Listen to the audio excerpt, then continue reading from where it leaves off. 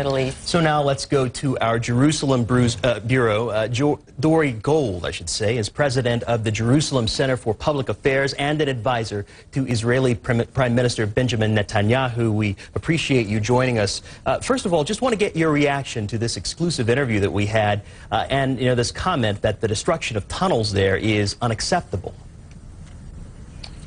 Well, it's remarkable that Khalid Mashal makes that kind of a statement. You know, anybody can just go to the website of the U.S. Department of State, which was critically involved in negotiating this last ceasefire, which Hamas violated.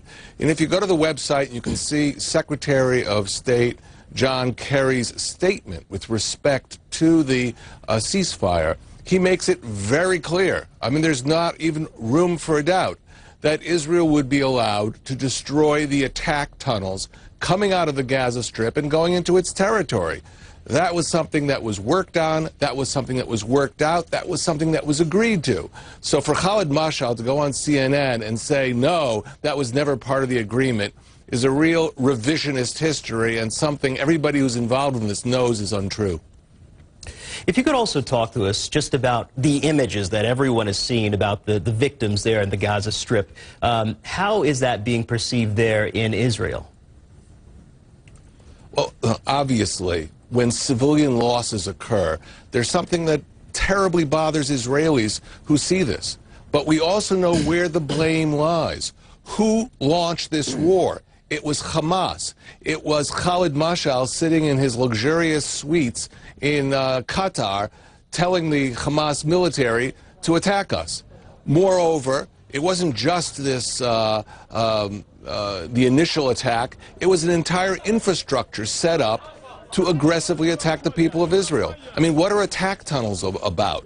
They are an effort to create an attack option by Hamas operatives to come underground into Israeli territory, pop up, kidnap children, kidnap civilians, attack our soldiers as well.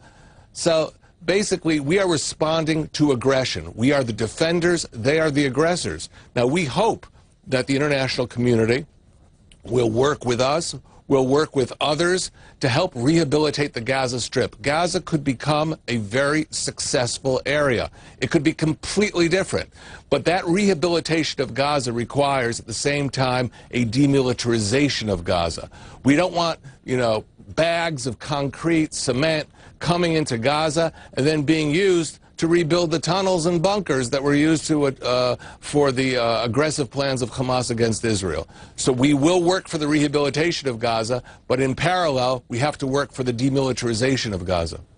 So in this conflict, just given your conversations with people there in Jerusalem, what is the next step? Is it a matter of Israel determining that it has completed its mission, or is it a matter of finding some sort of a truce between these different parties? What is the next step, do you presume? Right now we have gone through, 6, 7 ceasefire agreements that Hamas violated or didn't even accept. And therefore, right now, we're pursuing an approach in which Israel redeploys, puts its military in positions that allow it to defend its vital security interests and create an improved overall security situation. Now, I want to stress one point here. If Hamas comes out victorious in this confrontation, and it won't, but if it did, the whole world is watching this. Hamas has allies in the Sinai Peninsula which have been threatening the Egyptian state. It has allies in the Syrian civil war that are watching what is going on. What we want to do is deal a blow to this whole jihadist trend. We want to provide security for Israel, but Hamas has to understand, and its allies have to understand, that using violence against the people of Israel will not work. Dore Gold, the president of the Jerusalem Center for Public Affairs, with the Israeli perspective on this conflict. We appreciate your insight here on this situation. If you want to watch CNN's exclusive interview with Hamas